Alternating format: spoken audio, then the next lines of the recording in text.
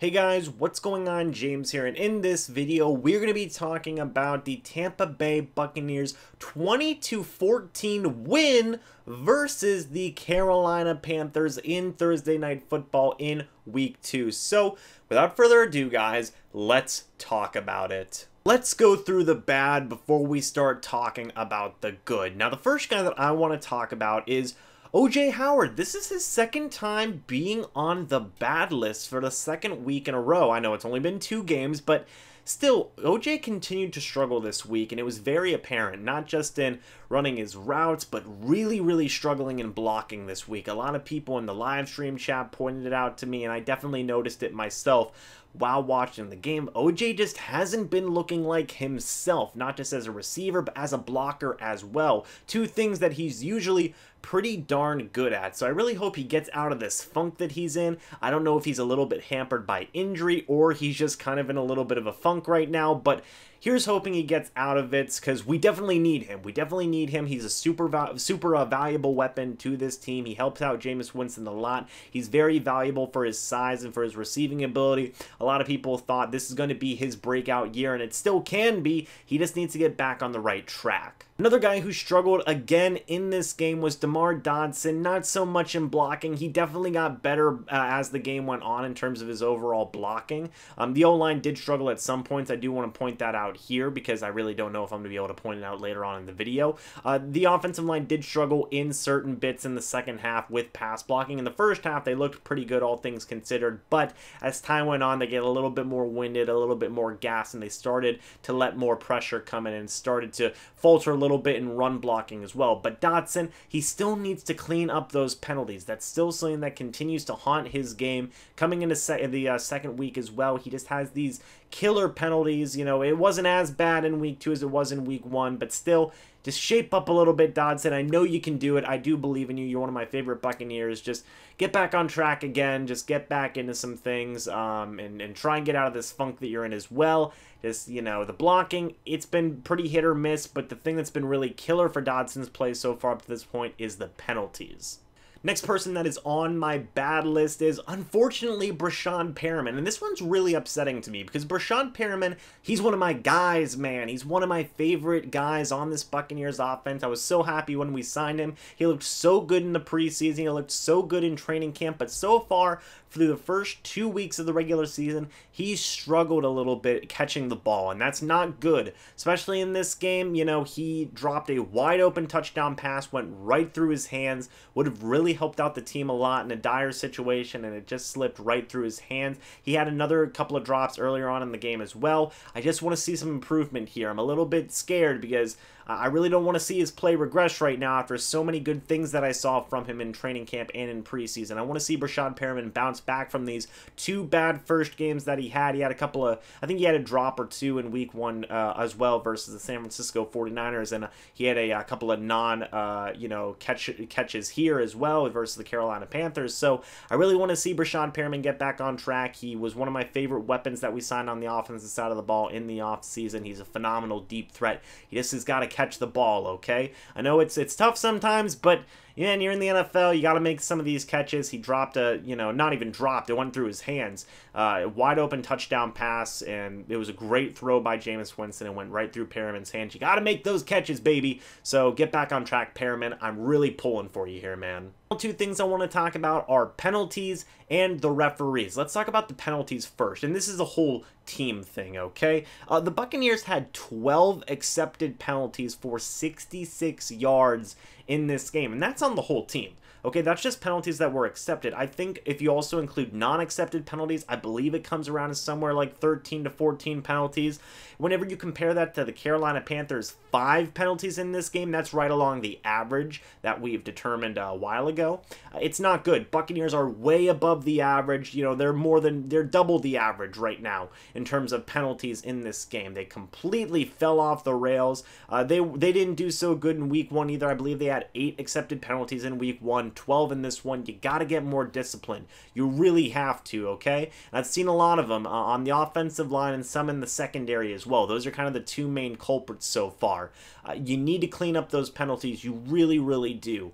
Because, you know, it really factors in a lot into drives. It can help out the other team in humongous ways. Give them automatic first downs and whatnot. And it can really, really, really ruin drives on offense. We saw that multiple times in this game against the Carolina Panthers where we were very close. We were in manageable situations, 3rd and 1. And then all of a sudden, oh, it's a 10-yard penalty, or oh, it's a 5-yard penalty. That makes those situations so much harder. So guys, please cut down on the penalties. Second week in a row now where you're way above the average. You got to cut down on these penalties. You got to get more discipline. It's something that Bruce hates. He's going to keep on dogging you about it. He's going to keep on yelling you about it. Please just clean up these penalties, man. Then finally, the referees. Really bad officiating in this game, especially towards the second half. A lot of no calls, a lot of bad ball placements, and this could be my bias speaking. It probably is, but I think, you know, Bucs fans, there were certain situations. I believe it was a 4th and 1,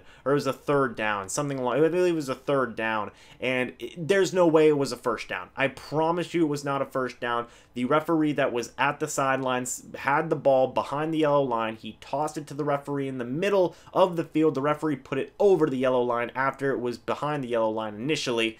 That was awful. They didn't review it. They didn't look at it. There was other no calls and other bad penalties. That's just NFL referees at the end of the day. I'm sure they didn't help out the Panthers as well in certain situations, but I think it's just something every NFL fan can complain about. Complain about is NFL referees. Man, sometimes they just really suck at their jobs. That's why they're on the bad list here. Go to the good list, and I have my iPad with me so I can pull up stats and talk to you guys about certain things. And the first guy I want to talk about is Chris Godwin.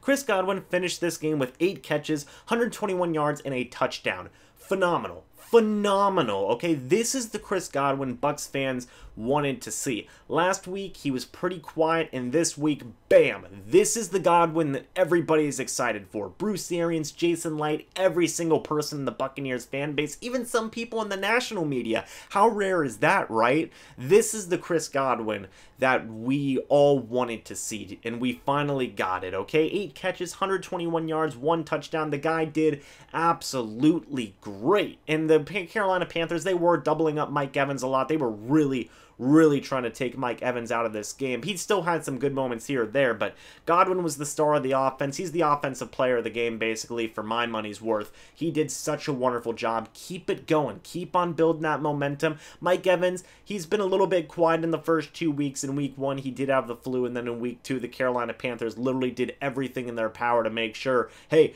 get Mike Evans out of here, but then Godwin showed up, you know? So I think that we're going to see more balance as time goes on. We're going to see Evans get his numbers in. We're going to see Godwin get his numbers in. Both these guys could get 1,000 yards at this point. At first, I didn't believe it, but Godwin's getting there, and I think Evans is definitely going to get his.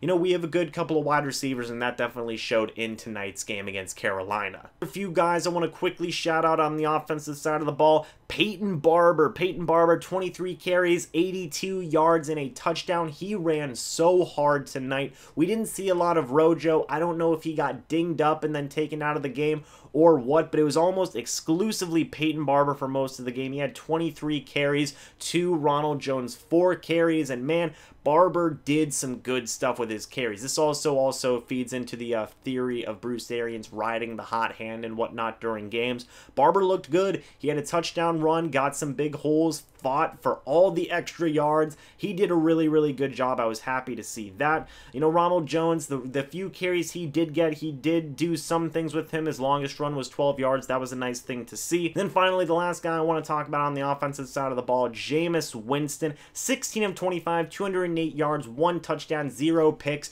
0 turnovers. In this game, Jameis Winston didn't have a turnover. I know how crazy that is, right? Like, come on, man. That's absolutely insane. Jameis Winston didn't have a turnover. He managed the game, and we won. That's great, okay? That's what you want to see from Jameis Winston. Just keep on doing that, man. Because the defense is doing some great things. Jameis, you can still be Jameis Winston. You can still go out there and gunsling it and whatnot, but I love seeing these games where Jameis Winston, he just sits there, he says, I'm just going to take what the defense gives me. I'm just going to throw it to guys who are open, you know, and just really take what's given to me right now and just work on not turning the ball over. And we saw that tonight, and it worked out beautifully. So shout out to Peyton Barber, shout out to Ronald Jones, shout out to Jameis Winston. They all did some great jobs. I was especially impressed by Jameis Winston in this game. No turnovers. Praise the Lord. Teams, guys, I want to shout out real quick before we move to the defensive side of the ball. Zach Trinner, who made a tackle that saved a punt return for a touchdown. That was absolutely awesome. Like, seriously, shout out to our long snapper, Zach Trinner. That was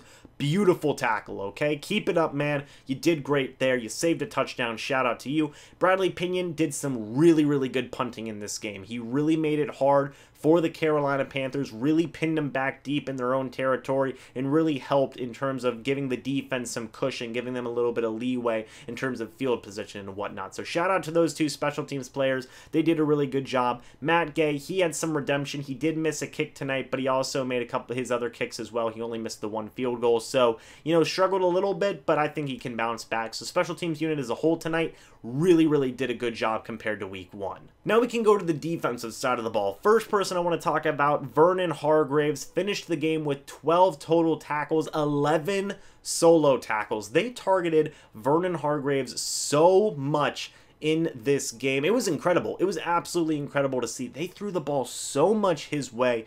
It was insane, but he did a good job. He was a very sure tackler in tonight's game. He missed very few tackles, if any tackles, and he made the play of the game, stopped Christian McCaffrey on fourth down, to win the game. That's tough. It was one-on-one, Hargreaves versus McCaffrey. McCaffrey usually wins those battles, especially against a cornerback, but Hargreaves delivered. Hargreaves 100% delivered, was a sure tackler, was fine in coverage. He was good. He was really, really good. Shout out to Vernon Hargreaves. He continues to just be absolutely phenomenal. He's fully healthy, and he's showing what he can do, and I'm all for it. I'm so happy that we can finally see Vernon Hargreaves fully healthy and ready to go. Jordan Whitehead had 6 tackles in his own right. Shout out to him. Levante David had 7 tackles. He continued to do a good job. Carlton Davis is another guy that I thought had a really good game. He finished with 7 tackles. All of them were solo tackles. In the same case of Vernon Hargreaves, he was a lot of one-on-one coverages. They targeted him a lot as well, but he also delivered in a very similar way. He still had a penalty here or there, but if I'm being honest, some of them I feel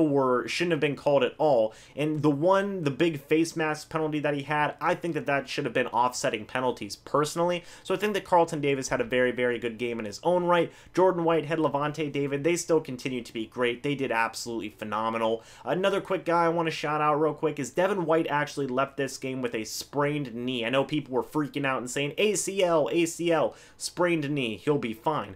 But Kevin Minter filled in, and he finished the night with 8 tackles. That's awesome. He's one half of the machines. I love to see Kevin Minter go out there, do his thing. I'm a big Kevin Minter fan. I was really happy to see him go out there, fill in for Devin White, and overall do a pretty decent job. He looked awesome in the run game. In the pass game, I definitely saw some very questionable things happening, but all things considered, I think Kevin Minter did a really, really good job and filled out his role very, very well. And then you still have Jordan Whitehead, Levante David, Carlton Davis, Vernon Hargreaves. They were all just tackling machines. 3 more guys I want to shout out. Anthony Nelson had a very, very good game for a rookie. He had a batted pass, and he also had a forced fumble on Cam Newton. That was sick. And Ndamukong Suh recovered that fumble, so shout out to him. He was actually kind of quiet this game, but still, I thought he did a decent job, all things considered. Vita Vea continues to be Vita Vea, the big hulking man he is, and just killing people. He smacked Cam Newton down one time. That was great to see. And he just continues to look so good in the run game. Vita Vea,